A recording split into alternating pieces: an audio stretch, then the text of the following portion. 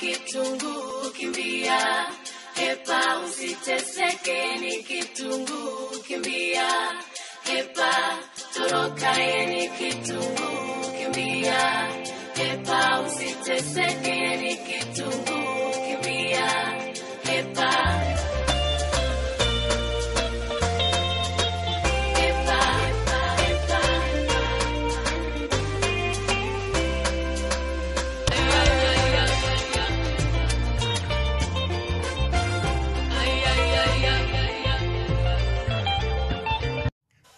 So far you've seen all the processes. Now we're going to put spices. This is chili, dried chili, and I love it. Well, I measure everything with my eyes unless I really need to measure with a spoon or something. But otherwise everything here is, guess what, that's chili, there's black pepper, ground, not fine, ground, just coarse ground pepper, and then I just add to my liking. I'm glad nobody else is eating this food because it's damn spicy.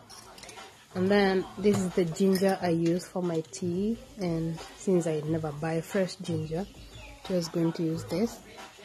And I used 2 teaspoons, heaped teaspoons into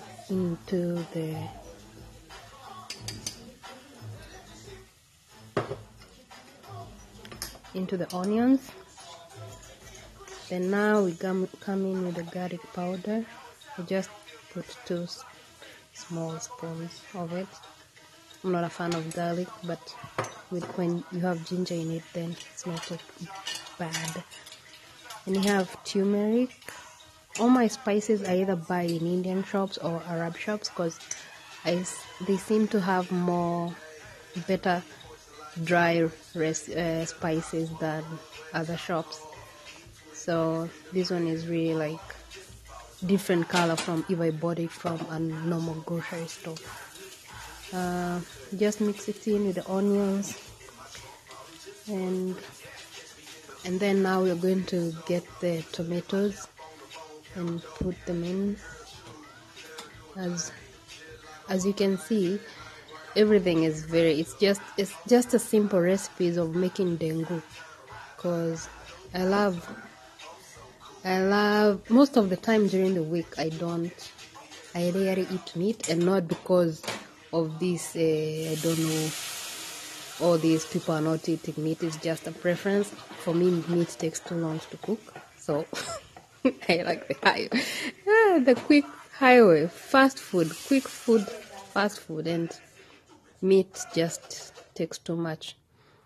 So now I mix the tomatoes in. I'm going to boil everything together because my beans are not done. My lentils are not ready. They're just been soaked overnight, so I don't think they are cooked. So I want to boil them with everything else, and I think that's going to, yeah. And then it's good because also the lentils can soak into the spices and everything. I have not tasted this. I did not taste it. I just wanted to see the scent, to smell it and see how strong the spices were, but I couldn't feel anything. So, but I was like, I don't want to add any more spices. So I just added the salt to begin with, and then I'll add more when the food is ready. So this it's quite an easy recipe. And also I cook at a low temperature, maybe number 3. I start with number 6 to heat up the oil, but I have to reduce it all the way to a 3 when I add the tomatoes, because it starts bubbling and then it just makes the kitchen messy, and me and cleaning up, I'm very lazy, so I do the bare minimum.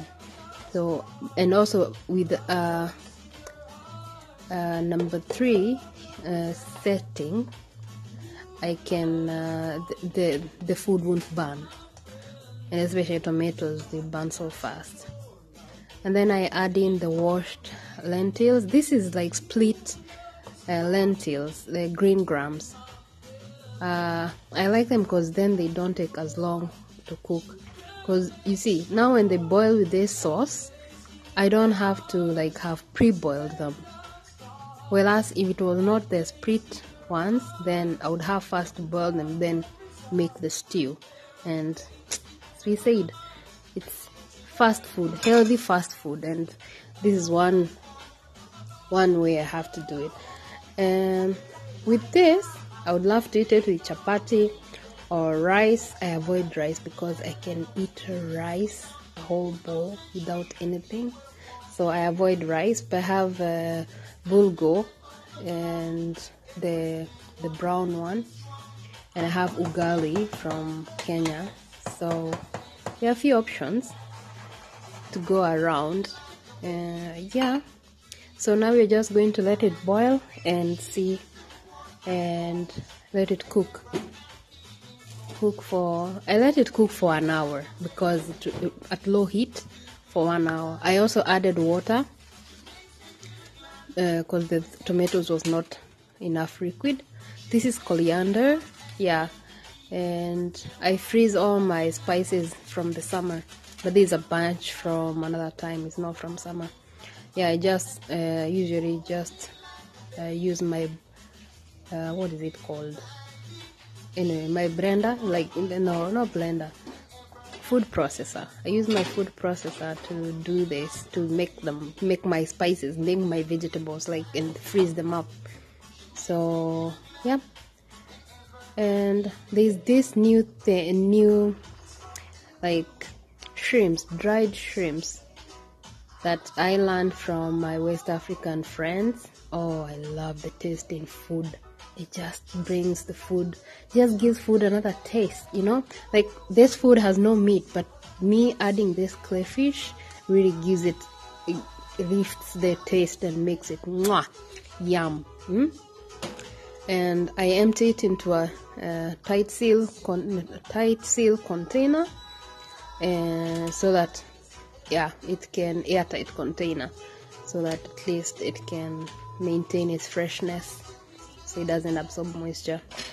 This one I think I added like 2 spoons, but then after the boil, I felt boiling it for about half an hour, I went back to taste, and I needed to add some more. So in total, I think I used 4 spoons of the crayfish, and wow, I love it. I think the next time I'll use more coriander, dhania, because yeah, I just love herbs. I'm currently like growing herbs in my balcony, and some spinach, and what else? Sukuma wiki. What are they called? Kale. Yeah, I'm also growing kale. Let's hope all goes well. Well, here it's after some boiling. Then the crayfish has absorbed some moisture. Then just stir and like see how cooked it is, or if it's done or not. And I eventually had to make it, like cook it for a whole hour, from the time I put it in the tomato to the time I took it off the fire. It was approximately 1 hour, and yeah, and with that time it was well done. Well done. I hope this simple recipe gives you inspiration to make your own kind of food. And this is a guesswork. It's no like this is a trial and error. So I do hope that you enjoy your lentils in other forms and ways. Yes, I love when the oil floats on top. Then I know that the tomatoes are really cooked.